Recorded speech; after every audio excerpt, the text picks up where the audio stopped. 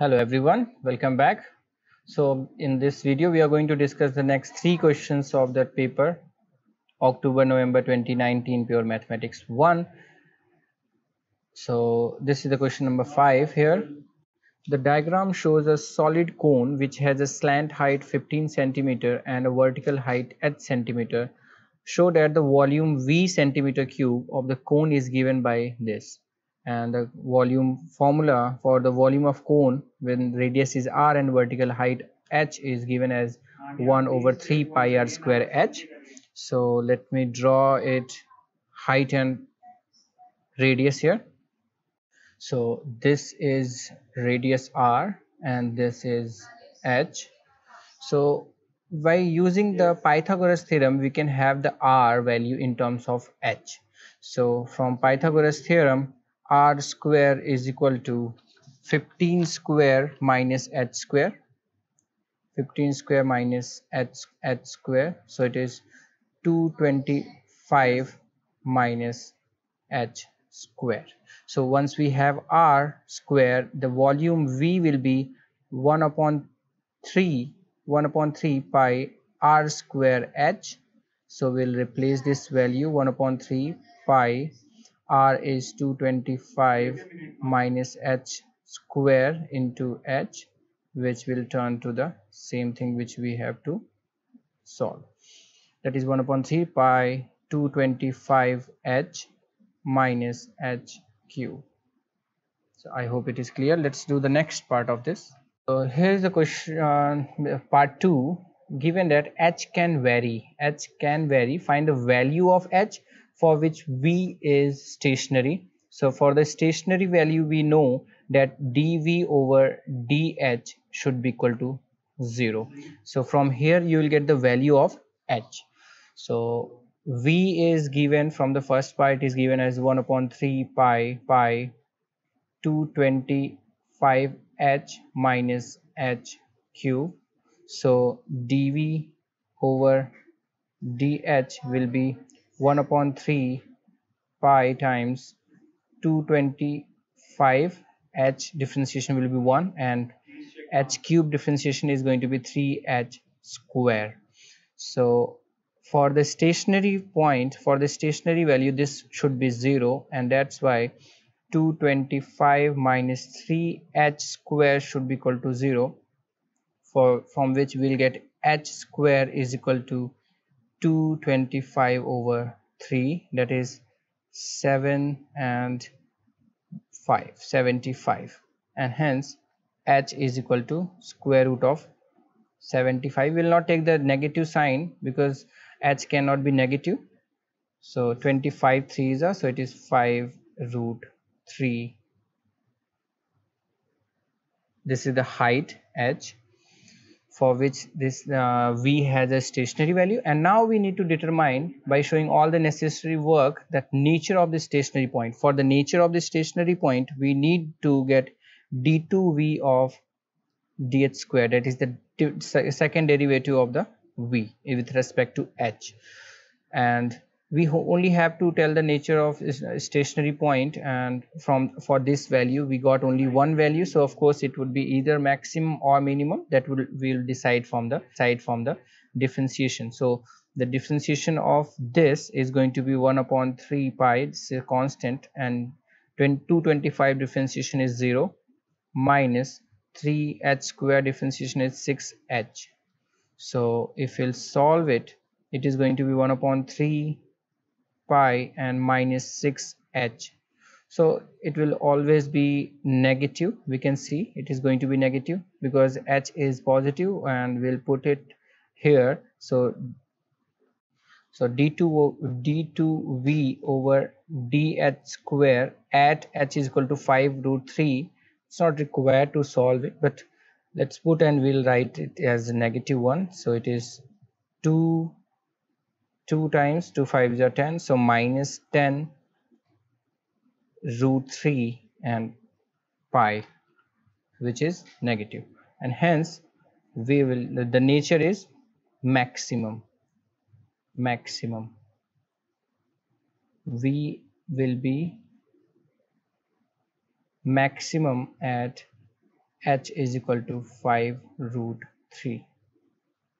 So I hope it is clear. Let's do the next question. So here's the question number 6th A part. Given that x is greater than 0, find the two smallest value or values of x in radians for which 3 tan 2x plus 1 is equal to 1. Show all the necessary working. So from here we can see that 3 tan of 2x plus 1 is 1. That's why tan of 2x plus 1 will be 1 over 3. So we will get 2x plus 1, this angle as tan inverse of 1 by 3, and this value in the radian is 0.3217. So it is highlight 2 till 3 significant figure. And we know in the tan the next angle we get by pi plus, so the next angle, that is 2x plus 1, will be pi plus 0.322, and which is 3.463, so for 3.46. and the next value will get 2x plus 1 again by adding another periodic property pi plus this value. So pi plus 3.46 is equal to 6.6049. So from here we'll calculate the values of x, and when you'll calculate the value of x from here, it is going to be the negative one, so which will not take, because we know that x is greater than 0. So from here these two equations will get the x value. First value will get 3.46 minus 1 upon 2, and the next one is 6.6049 minus 1 upon 2. So let's calculate these values. This value is 1.23 and this value is 2.803 and so on. So it is 2.080. So two values of x, the smallest value, are going to be 1.23 and 2.80. So I hope it is clear. Let's do the next part of it. Here's the B part. The function f is defined as fx is equal to 3 times cos square x minus 2 times sine square x, defined in this range domain, that is x from 0 to pi inclusively. X plus fx in this form where a cos square x plus b is there. So we know the two identities in AS level. One is tan is equal to sine over cos, another is cos square plus sine square is equal to 1. So since we require in the cos, so we'll change this sine into the cos. So f of x become 3 times cos square x minus 2 times 1 minus cos square x. So it becomes 3 times cos square x minus 2 plus 2 cos square x. So we got 5 cos square x minus 2. So this is in this form. We can mention also that what is the value of a is 5 and b is equal to minus 2. Otherwise it is not required. So this is the final answer. And the second part is find the range of the function, range of this function f. So for range, we know that x is in between 0 to pi. So cos x will be between minus 1 to 1. It will take all the values between these two. So if we'll do the square of it, so since square cannot be negative, so it will be from 0 to 1. 0 to 1. It's like if you have a cos graph, it is like that, and you are taking the square, so this part will go up over here. It is another graph like that. So it will never be negative, it will be always more than above the x-axis, we can say. And we require the range, so we'll bring the fx in this place. So it is 5 cos square x is less than equal to 5 and greater than equal to 0, or 0 is less than equal to 5 times cos square x. Now if it is minus 2, because there was minus 2, I'm doing minus 2 here, 5 minus 2 here, and again of course we have to do the minus 2 here also.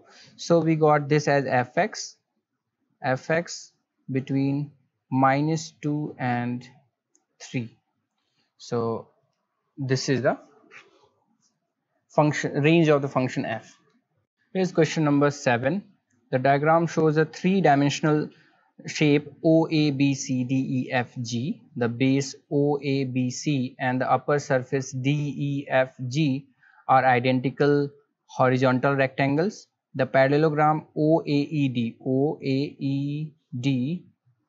and CBFG both lie in a vertical plane, and point P and G are midpoints, so these two are going to be equal, and G is the midpoint of GF.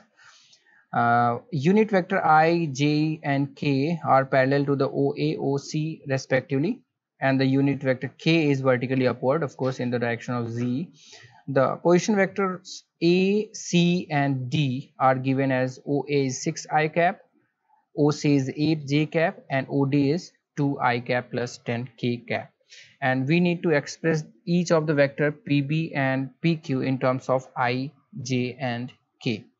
So from here we can see, so from here, from the diagram PB vector, we can write PB as PO vector plus OA vector and AB vector, and at the same time I'll write PQ vector as well. PQ, P to Q, it is P to D vector, D to G vector and G to Q vector. So now we can see PO is half of DO, that is negative of OD, and OA is given 6 I cap, AB is exactly as OC because they are parallel vector and equal, so AB is same as OC, and here in this PD is half of OD in the same direction, and DG is going to be same as OC, and GQ is half of GF, and GF is same as CB or same as OA, so they all are equal, so it is directly GQ is half of OA vector. So from here PB vector will be minus 1 upon 2 times OD vector, half of this because P is the midpoint of OD, and plus OA is given already, I'll write next line, and AB is same as OC I discussed, so it is going to be OC vector, and here PQ vector will be PD vector. PD is half of OD and in the same direction, so it is positive OD vector. DG is same as OC vector, and GQ is half of the OA vector. So let's put the values of this. So PB vector is going to be minus 1 upon minus half of OD, so half of this will be I cap plus 5 K cap, plus OA vector is 6 I cap, and plus OC vector is 8 J cap, which will solve 8 minus 1 7 I cap, and 6, sorry, it's J, so it would be 6 minus 1 5 I cap plus 8 J cap and minus 5 K cap, and here PQ vector will be 1 upon 2 OD, so I'll write directly half of OD is going to be I cap plus 5 K cap, plus OC vector is 8 J cap, and plus half of OA vector is 3 I cap, which is 3 plus 1 4 I cap plus 8 J cap plus 5 K cap. So now we have PB vector 5 I cap plus 8 J cap minus 5 K cap, and PQ vector as 4 I cap plus 8 J cap minus plus 5 K cap. So that's the vectors. Let's do the next part of it. So the next part is determine whether P is nearer to Q or to B. So if we can find the length of PB vector and PQ vector, that is magnitude of these two, then we can decide it from there. So let me bring it here. So here we can see we have PB vector, PQ vector.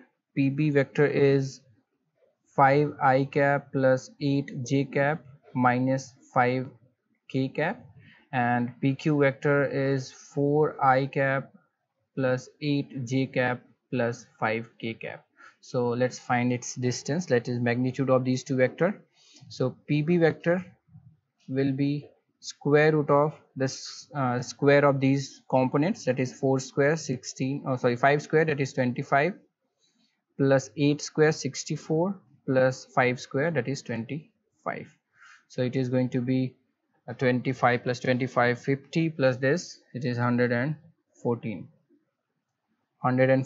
and PQ vector is magnitude of PQ vector is going to be square root of 4 square 16 plus 8 square 64 plus 5 square, that is 25. It is 64 plus 16 is 80, 105. So we can see from here PQ vector is magnitude of PQ vector is less than magnitude of PB vector. So from here we can say directly that Q is nearer to P. I hope it is clear. So let's do the next part. Use a scalar product to find the angle between BPQ. Let me bring that diagram here. We need to find this angle. For that we are going to use this dot product. A dot B is equal to magnitude of A, magnitude of B, and cos of the angle between them. So here we have PB vector. We can find, we'll write PB vector again, 5 I cap plus 8 J cap plus 5 minus 5 K cap, and PQ vector is equal to 4 I cap plus 8 J cap and plus 5 K cap. So PB vector dot PQ vector will be 5 4s are 20, 8 8s are 64, and 5 5s are 25. So this is going to be 59, and magnitude of PB we have already, it is square root of 114, and magnitude of PQ vector also we have, that is square root of 105. So from here we can directly tell what is the angle in terms of cos of angle BPQ is equal to A dot B, that is 59 upon square root of 114 multiplied by square root of 105. So the angle BPQ is equal to cosine inverse of this value, that is 59 over root 114 into root 105. We'll calculate it from the calculator.